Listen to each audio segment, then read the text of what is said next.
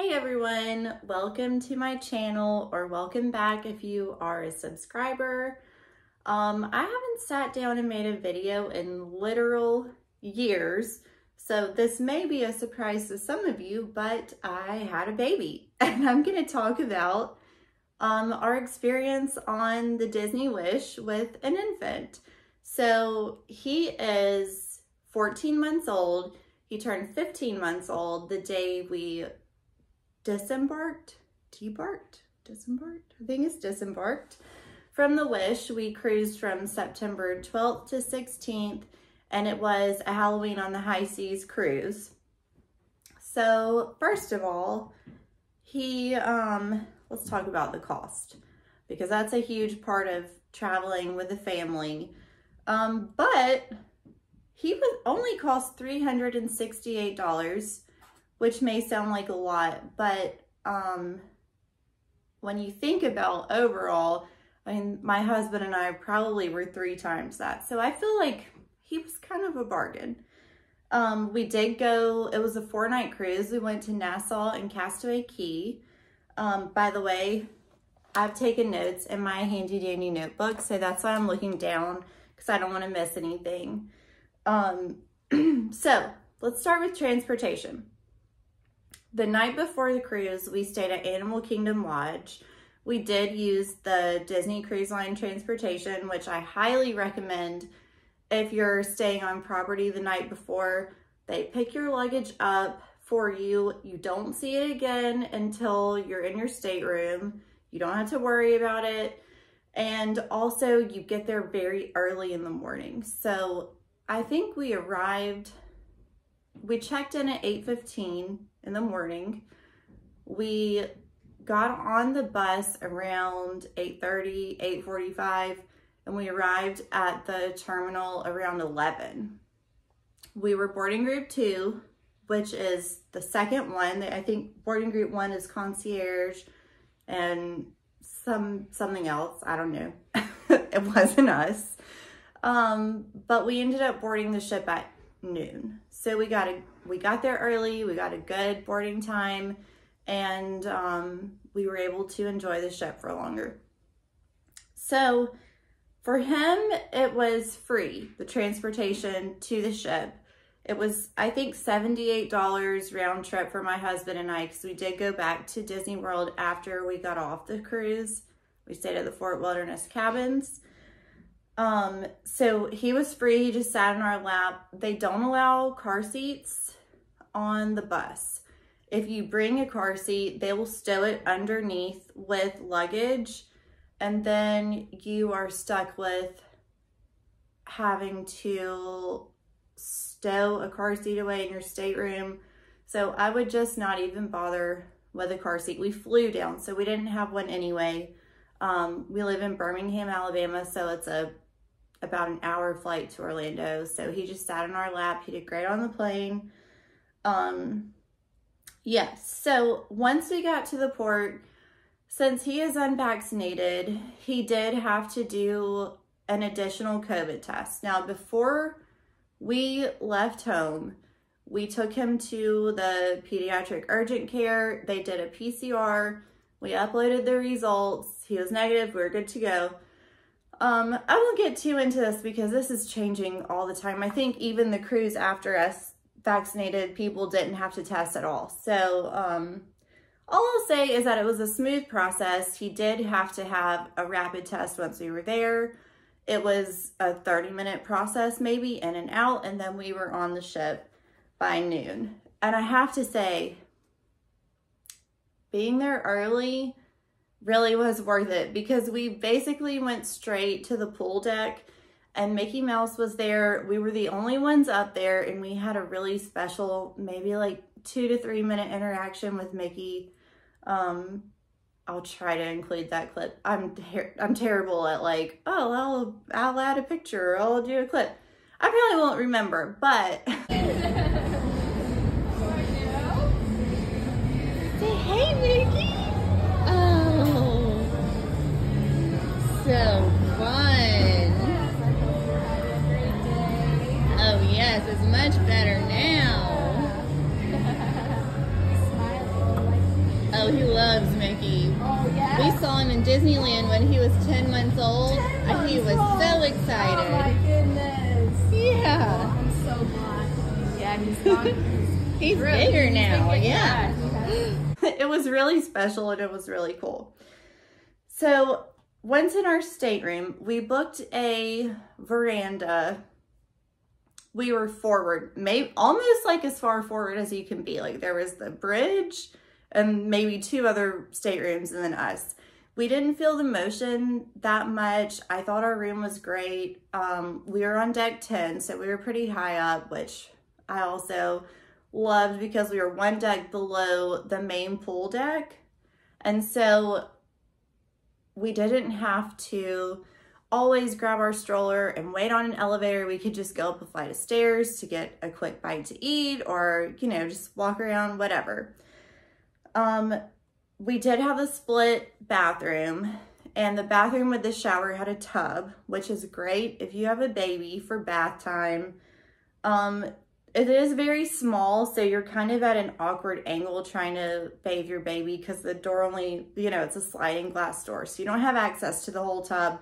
So you're kind of like squeezed in there, but it's fine. It worked. Upon our arrival to the room, our stateroom host, Shen, she was amazing. We loved her.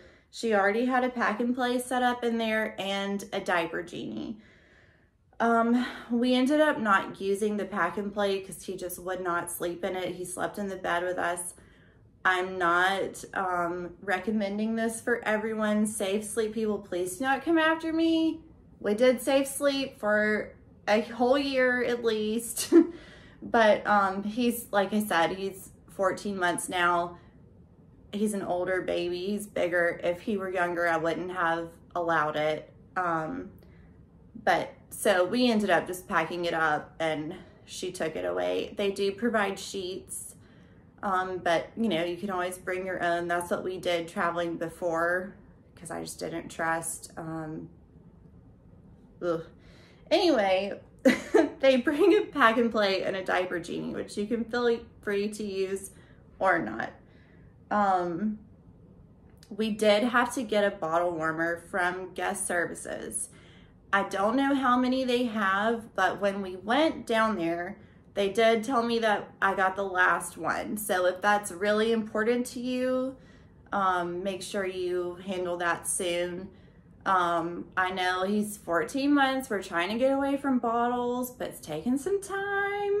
And we did use the warm milk to make his oatmeal. He's baby oatmeal in the morning. And he also wants it after his dinner. He freaking loves oatmeal. So that's what we mostly use the bottle warmer for. One great thing is that the staterooms at night are really dark. And even during the day, you can close the curtain to your veranda and it is so dark in there. He slept way better than he does at home. At home, he wakes up at least 3 times every night. On the cruise, he woke up like once a night. So, and he slept in later till like 7:30. At home usually is up at 6. So we loved that. We all got a lot of good sleep.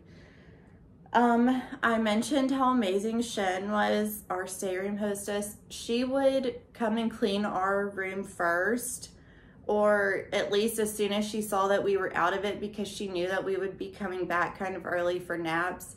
So she would just go ahead and get us taken care of, which we really appreciated. She was awesome. I loved her.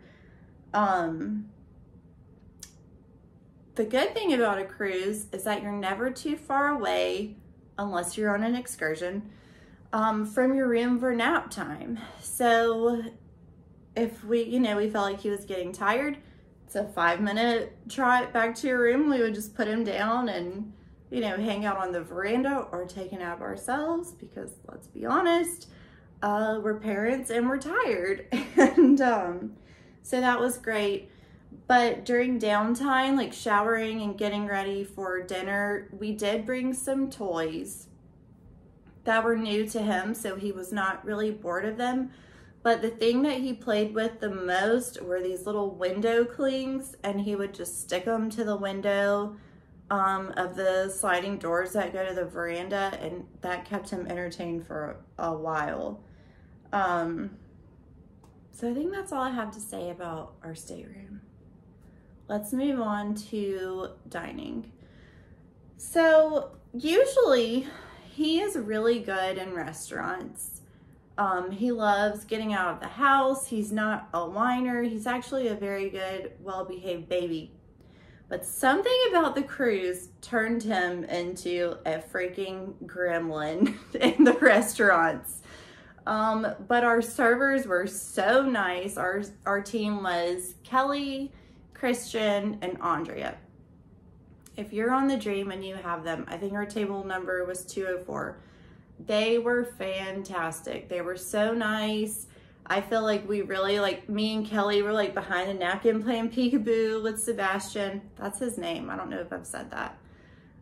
We call him Bash for short. They were just so nice. And every night after the first night, when we would get there, they had his high chair set up with his milk and a bowl for his beloved oatmeal and a cup of water. So we would always order something for him off the menu just to try. We're working on eating different foods. He just isn't into it. Loves mac and cheese though. So we would get him something from the menu and then we would feed him his oatmeal. Already said our servers were amazing. What else? Okay, on to the quick service. We ate at Festival of Foods a lot. It is like the quick service on the pool deck, which is on deck 11, I think. Hold on. Oh, yes, deck 11 forward. We didn't do Goofy's Grill. That's like hamburgers, hot dogs, chicken fingers. I had Mickey's smokestack barbecue at least twice. It was really good, and Bash loved their mac and cheese. So that's what we fed him for lunch a lot. Seth would do Donald's, what is it called? Donald's Cantina. It's like a Chipotle, basically. And he loves that. And then almost every night, I hate to admit, we ate pizza, and all three of us liked the pizza too. So that was great. Our first day we sat down with our food. I was holding Bash, and a cast member walked by. She was like, oh no, you need a high chair. Like, you need to be able to eat. He needs to sit. So she got us a high chair, and she was entertaining him while we ate lunch, and it was just fantastic. Everyone on the Wish that worked there was amazing. I can't say that enough. Okay, Marceline Market. Lunch does not start there until 11:30, which to me, I feel like is a little bit late for a baby. At least ours anyway. He eats lunch around 10:45 to 11. But everyone that works there was helpful. We love seeing Kelly. She was at the little kids station, so we would go by there and see her. Actually, I think we only ate lunch there once. We had breakfast there once and lunch once. There's so much good food. It's just like, I can't eat all the time. But everyone that works there was helpful. They would come by and play with him or talk to him. They had some very kid-friendly options, corn dogs, mac and cheese, chicken fingers, stuff like that. And also stuff that Seth and I really loved.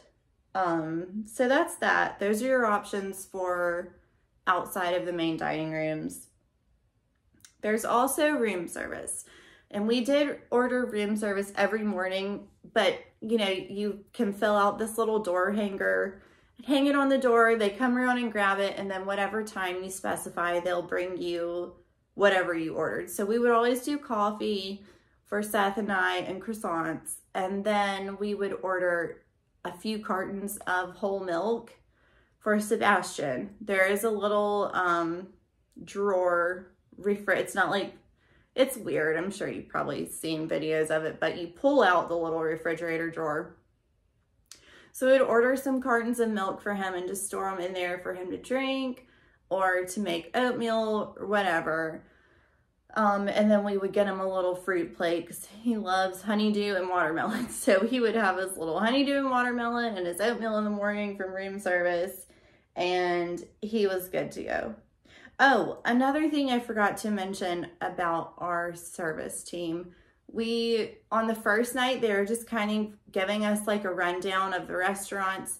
And we mentioned that Bash loves Olaf. He has a little stuffed Olaf in my car, and I pick him up from daycare and he kisses him all over his face every day. He loves him. So Olaf is an animatronic in the Arendelle restaurant. It's not a person. So he gets pushed around on this little cart. So he can only go down a few of the aisles. So they actually moved our table so that we could be on the aisle so Bash could see Olaf better, which I thought was really sweet and nice. Okay, I'm thinking I may have to do this in 2 parts, but if I do, I'll just edit it. We'll just keep moving along. So let's just talk about the ship in general. Like I said, we were on the Wish. It's their newest ship. I'm not sure if I mentioned it was a Halloween on the High Seas cruise. It was the first Halloween on the High Seas. So like all of the ships, it did have some very narrow hallways. The rooms are really kind of small. I mean, they're fine for a cruise ship, but they're not super spacious. So you're not going to want to bring your big, like, everyday stroller. We brought an Up-A-Baby menu, I don't know, M-I-N-U, whatever. It's really narrow, but it's like about the width of an umbrella stroller, maybe a little bit wider, but it reclines pretty far for naps, which is great. He's not the kind of baby that has to be like in the crib, no light, sound machine on. Like, he can nap in a stroller, which I'm very grateful for. So we used that, and it folds up really easily to slide under the bed or stick in the closet or whatever. Like I said, you may want to stay closer to where you think you're going to spend the most time.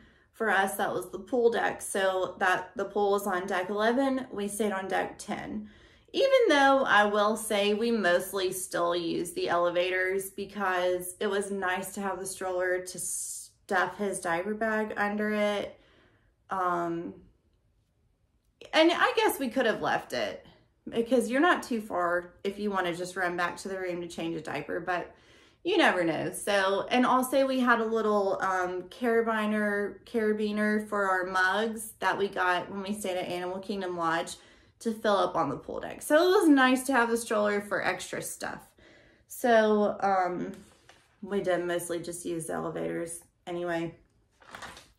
One of the major bummers on the ship is that the kids cannot swim. Babies cannot swim unless they're potty trained and out of swim diapers. Obviously, a 14-month-old, maybe some are potty trained, but mine is not. So he can't even walk on his own. He can't go to the bathroom on his own. So what they do have for babies is the Toy Story Splash Zone. And it was really fun. It's really large.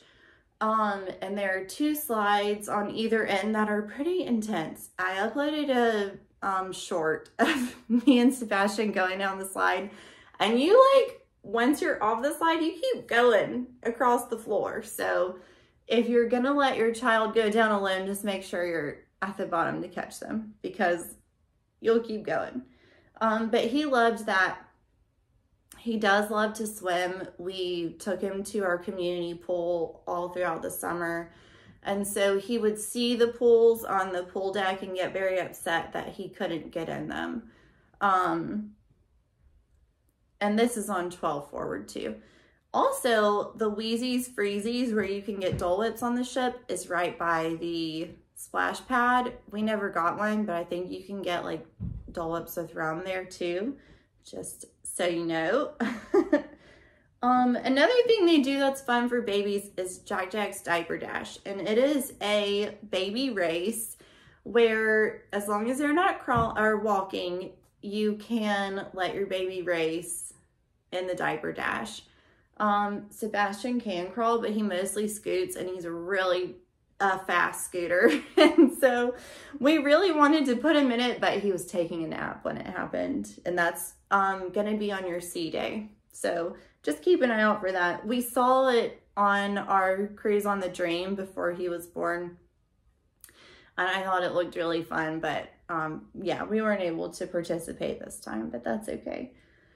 So the nighttime shows, I was shocked because he does not like to watch TV or movies or anything, but he did actually really great in the nighttime shows. There are 2 shows, show times. It's the same show every night. So we had main seating for dinner, which is 5:45. So our show time was around 8:30. If you have the late dinner, then you would go to the early show. We actually only did 2 of them. We went to Seize the Adventure, which was really cute. It's the classic characters, Minnie Mouse and Goofy. And then we went to Aladdin on our last night. And I was honestly so surprised that he actually enjoyed them. He would make it like an hour into because you know, the entertainment director comes out and talks first. And so the shows aren't an hour long, I don't think, but after it's all said and done, it's a little bit more than that. But yeah, he actually loved it. But we would sit in the very top and on the end of an aisle so we could make a quick exit if we needed to. During Seize the Adventure, he actually nursed a little bit and then fell asleep, but he made it pretty far into Aladdin, about an hour, but then we did have to leave. But it was no big deal. I mean, there's a bunch of kids there. He wasn't the loudest or whatever, so don't feel bad about taking to your baby to the shows if you want to see them or if you want to just try. Just go. No big deal. Okay. Characters.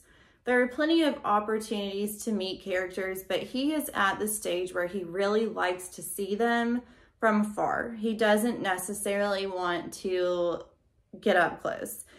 The only character meet and greet that we waited in line for was Clarabelle, Minnie Mouse, and Daisy dressed like the Sanderson sisters. And that was so much fun. It was so amazing. I walked up holding him and I said, "Sisters, I smell children."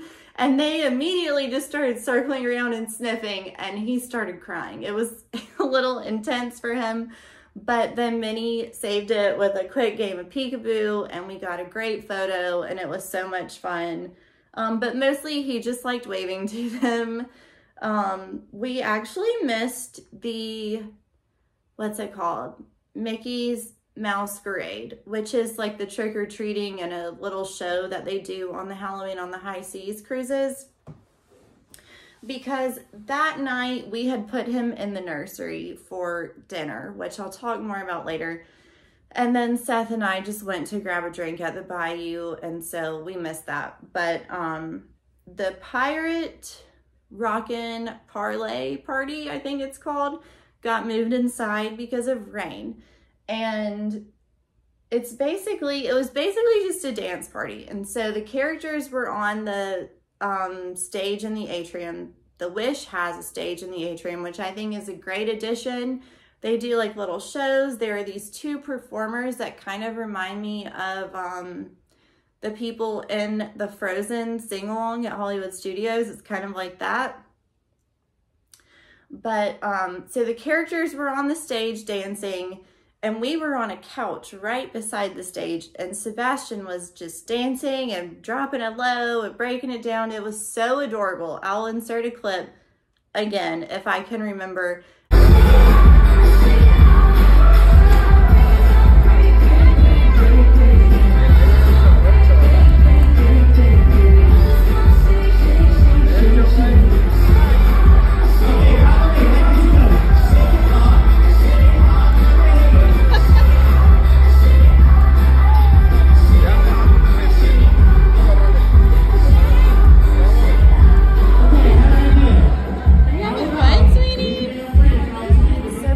Around us were just like, I'm having more fun watching the baby dance than this show. And you know, it was cute. The fireworks happened, I think around 10:30 or 11. So we were already in bed. We missed the fireworks. That's okay. What else? We missed the farewell show on the last night because that also is at 11:15 or 11:30. Again, that's fine. We're not worried about it. Oh, shopping on the ship.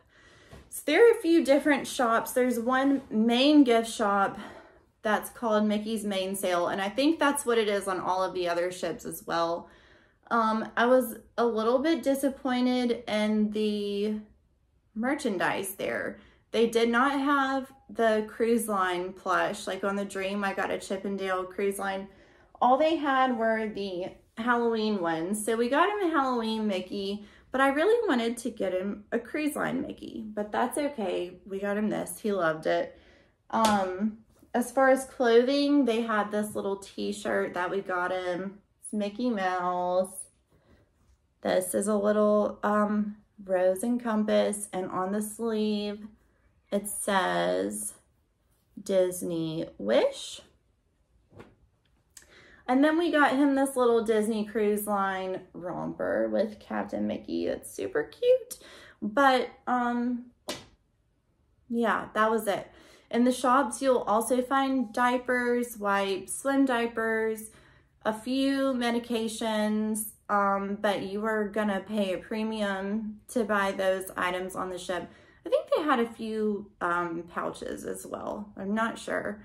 I didn't really look too hard because we didn't need any of that stuff. We brought all of it. So, whew, this video is gonna be long.